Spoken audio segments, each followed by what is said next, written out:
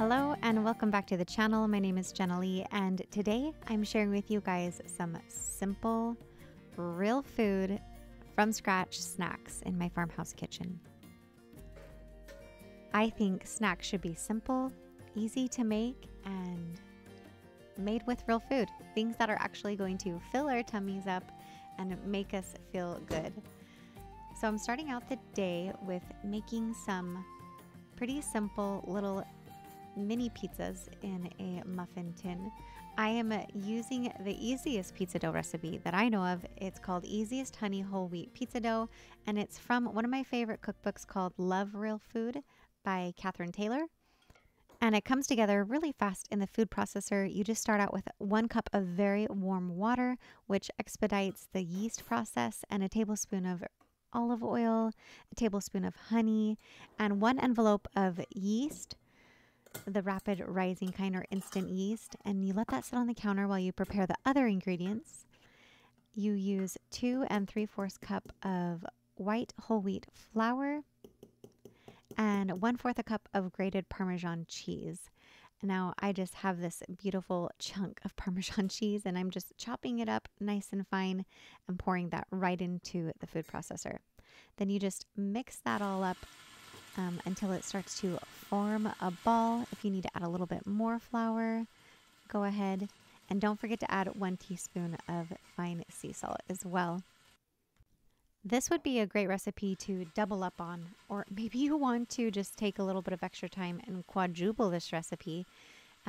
Form them into a ball, wrap them in some saran wrap, and put them in the freezer so that you can pull them out on pizza night, or for making a quick little lunch, or for these little pizza snacks.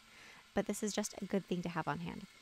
I'm also someone who makes bread every week, and if you are in the process of making bread, you have some extra dough, just pull some pieces of dough off of your bread dough, put them in little muffin tins, top them off with some cheese and some pepperoni or ham, or a little bit of sun-dried tomatoes and spinach. That would be absolutely delicious.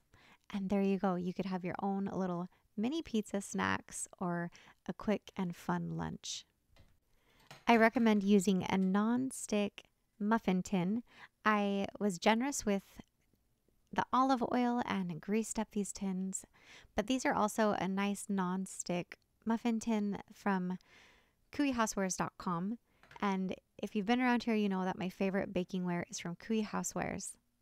And the reason why they are my favorite is not only because they are a family-owned business and I love supporting them, but because they have good quality cookware.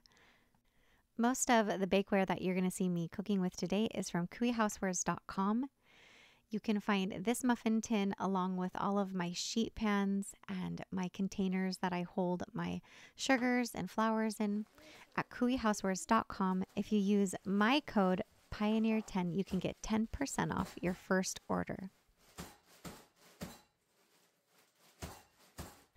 Well, excuse me while I'm breaking up this giant bag of frozen mozzarella. I try to buy as many things in bulk.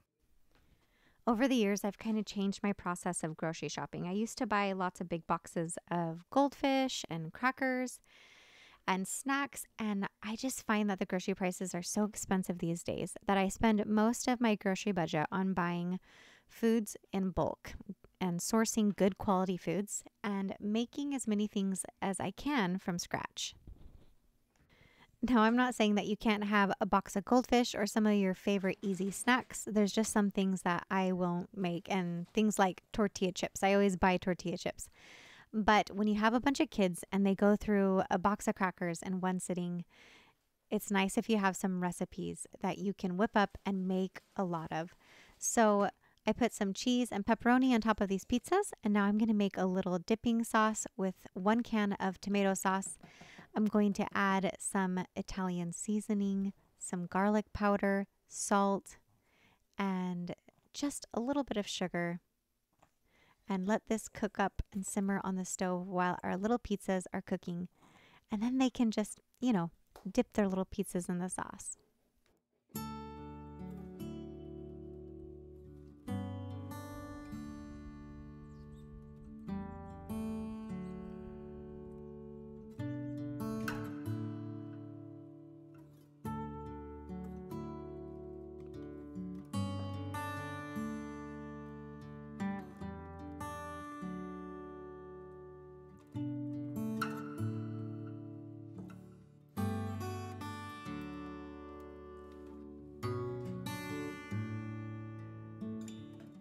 The mini pizzas came out of this nonstick pan like a charm.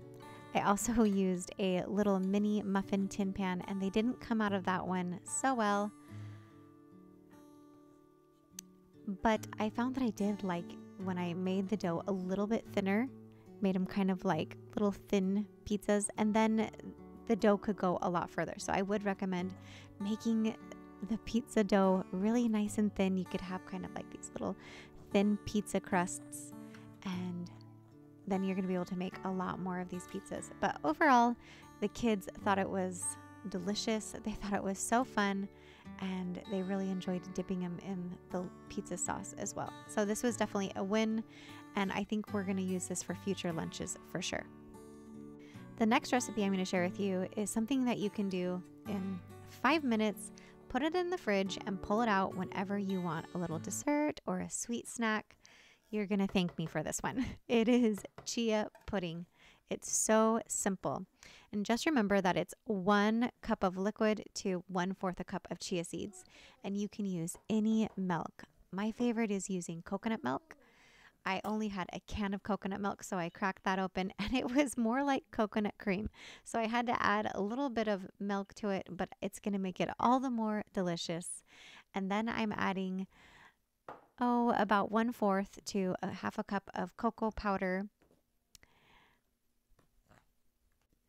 and about 1/4 a cup of honey. I'm stirring that all together and pouring it in little mason jars. And you just need to let this sit in the fridge for at least 4 hours. And then you can pull it out and top it with fruit, berries, bananas, coconut.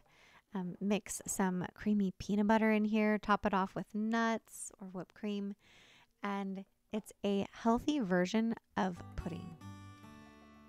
And while I was making this, I was remembering those little cups of pudding that my kids always beg me for at the store. They're really inexpensive, but they're just full of nothing and sugar and probably cornstarch. And so this is a great alternative, and it's something that your kids can whip up, or even if you're on a really strict diet, this is something that you could probably get away with using soy milk or any nut milk. And it's absolutely delicious, and it feels like you're having a real treat.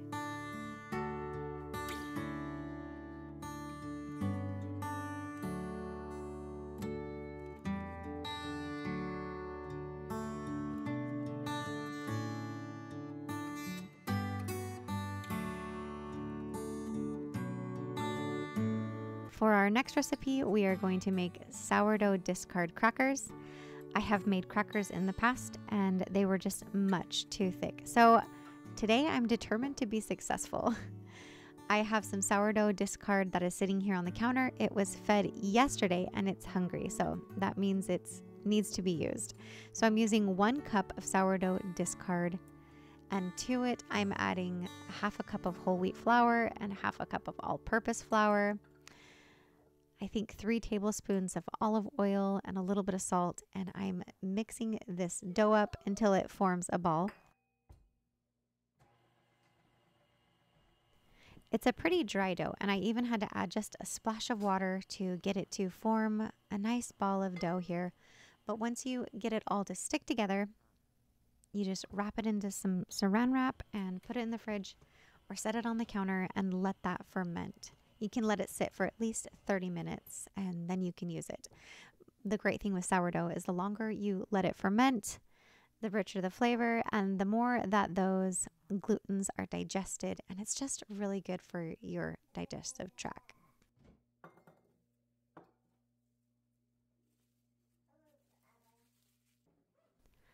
As I'm working around the house and working in the kitchen, for my snacks, I often chop up an apple and dip it in some peanut butter. I also am really fond of making my own trail mixes and just pouring some peanuts or almonds into a bowl with some raisins or cranberries and some chocolate chips and maybe a little bit of pretzels. But that's usually what I'm snacking on as I'm working. So the dough has been in the fridge for about 30 minutes, and now I'm going to pull it out. I'm going to get out some parchment paper, and I'm also going to get out a silicone mat and see which one works better here. These crackers are going to be pretty rustic, and there's not really any rule to them. the best advice I can give you is just to roll them out as thin as possible. And so I put a little bit of olive oil here on my silicone mat, and I'm just going to roll it out in a nice long shape along the silicone mat and just get it as thin as I possibly can. And our cracker is going to be nice and crispy.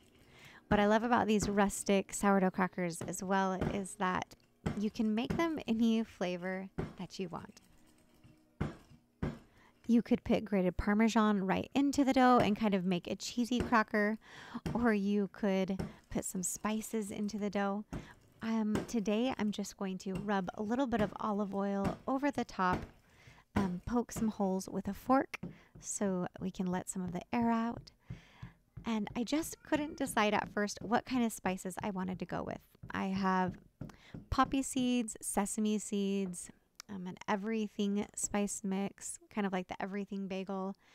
But I decided to go with garlic powder and rosemary and some sea salt.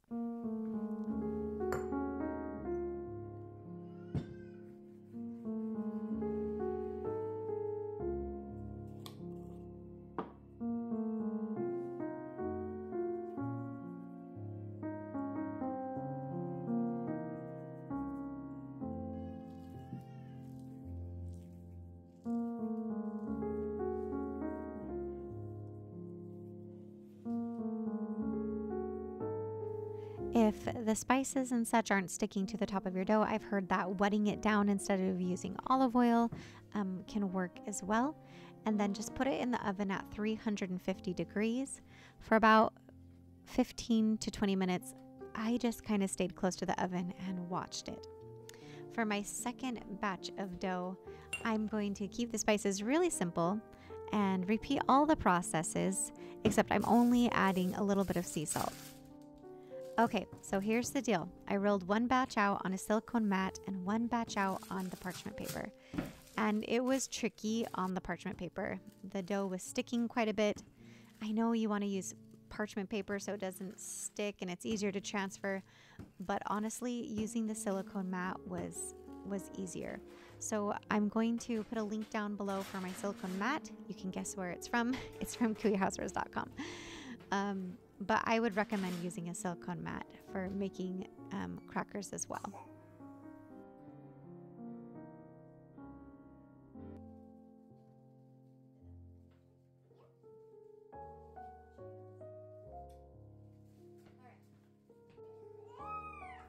Pull your crackers out when they have a nice golden hue to them.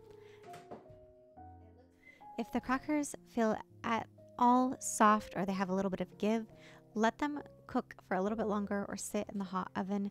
You want them to be nice and crispy. And then let them just sit on the counter and cool for a little bit. These crackers didn't require any scoring or cutting. We're just going to be breaking them and putting them into a jar. You can see that my second batch got a little bit toasty, but honestly, I actually prefer my cookies, all things kind of a little bit crispy. I kind of like that crispy flavor. But do it the way that you'd like it. And these were super simple to make. If anything, double the batch, make lots of it because these go fast.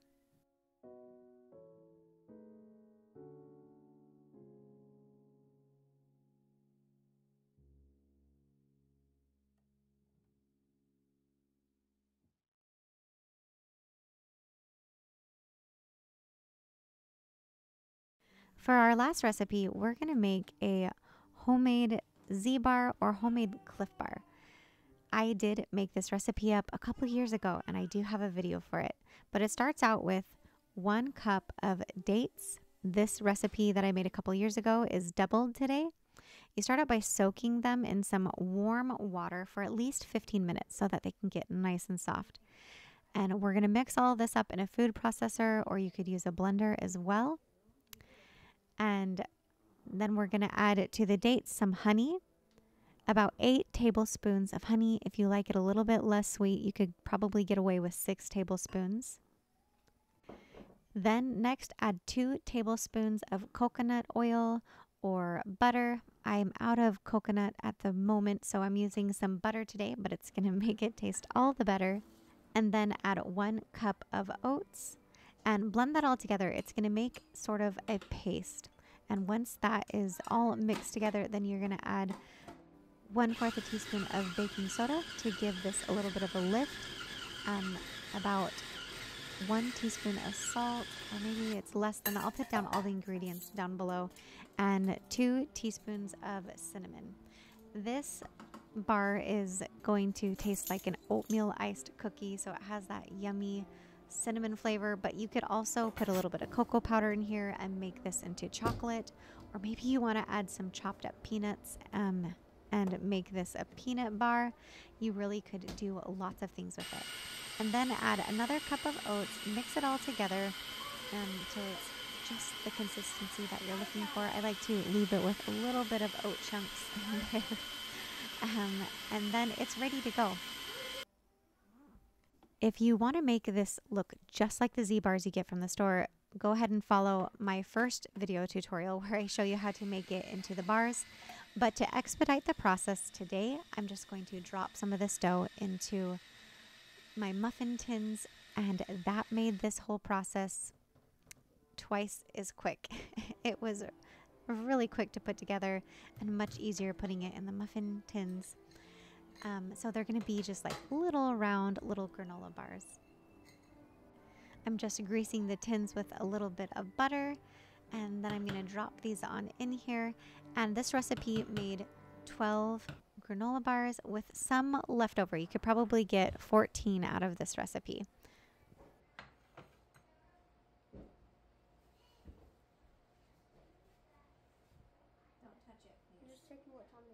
And then you're going to put them in the oven at 350 degrees. And it should only take about 10 to 12 minutes. I just like to watch it closely. And I pull them out when they look like they're just a little tender in the center. I like these ones a little soft, a little bit moist. They're nice and moist and chewy and sweet. And let them completely cool. If you need to put them in the fridge or the freezer, let them completely cool before you pull them out of your tins. And then I'm going to mix together a little glaze for some icing over the top to make them look like an iced oatmeal cookie. And I'm just eyeballing some powdered sugar. I'm just going to put a little bit of water. You want this paste to be quite thick. And then I'm going to put it in a little Ziploc bag and snip the corner and give it a little icing on top. To make it look like the Z bar, I'm just icing in the shape of a Z on top. And there you go. You have these homemade Z bars or homemade Cliff bars. And you can make them into whatever flavor you want. But it's a pretty simple, quick recipe. And what I love about it is you can make so much more than what you can get in the box at the store. And they taste homemade and fresh. They're delicious. So I would love to know what some of your favorite homemade snacks are. Let's chat down in the comments below. What are some of your favorite things that you like to make in your home? Maybe we can exchange some recipes here. And my kids thought today's video was totally awesome. We had a little snack buffet this afternoon. Tried out all of the snacks. I boiled up some eggs to add a little bit more protein, and this was a really fun day. Thanks for joining me here today. I make a new video every single week on restoring home, family, and spirit through tried and true homemaking skills. And I'm so glad you were here today.